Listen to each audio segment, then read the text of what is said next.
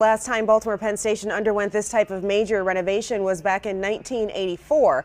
The platform project is part of Penn Station's multi-phase plan to revitalize the historic train station.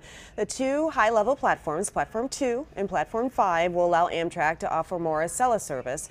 Construction crews are updating elevators and escalators while also making the platforms longer. Platform 5 is nearly complete.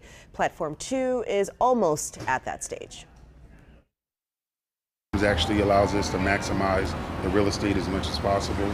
So you're talking about normal daily activities, but now increasing our new Acela to be on two new platforms. Now it gives us more ability to actually get people up and down the Northeast Corridor. And now the second part of this project is historic preservation. Penn Station was first completed in 1911. Amtrak teams work to make sure none of these new improvements interfere with the historic architecture. We want to make sure that we can actually do the restoration of historical stuff without damaging it. A lot of these things were done by craftsmen years and years ago that are no longer available. So the time and materials of replacing them like that would just be enormous.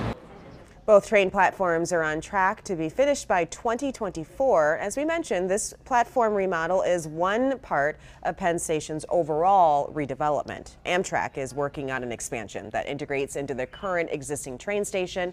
The new expansion would be where travelers would get tickets. Penn Station's concourse level would be reserved for commercial use. Because of its placement along the Northeast Corridor, Penn Station is the country's 8th busiest train station. Each year, some 3 million Amtrak and MARC train passengers pass through the station.